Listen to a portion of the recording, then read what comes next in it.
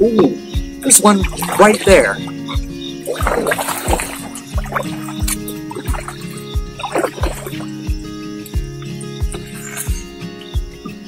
Well, looky here. Pawpaw still on the tree. Look at that, baby. It's right too. Oh my gosh. Dude, this couldn't be any more perfect right here. Oh my gosh. Ooh. Float, float, float. Looks like pawpaws don't float.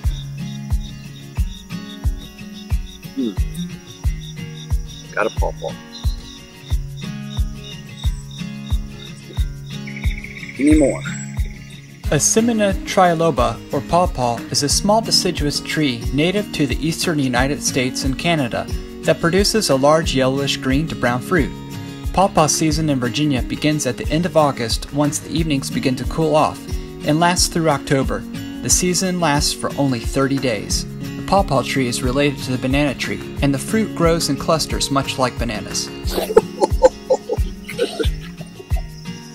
Oh, the mother of pawpaws right here, baby. 2 pawpaws, baby. Woohoo! This one's really good.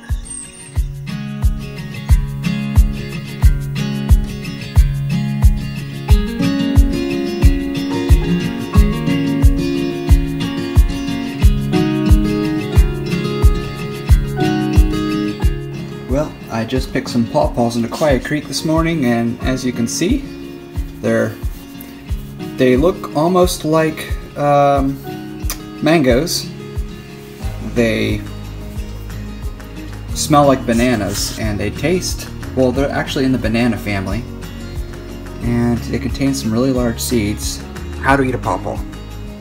First, you cut it in half, like so, and then you just start eating. Don't eat the skin, don't eat the seeds. Eat it just like a watermelon. Eat the fruity meat of it and spit out the seeds.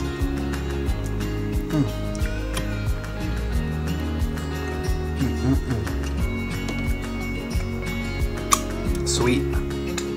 The flavor of these, very, very much like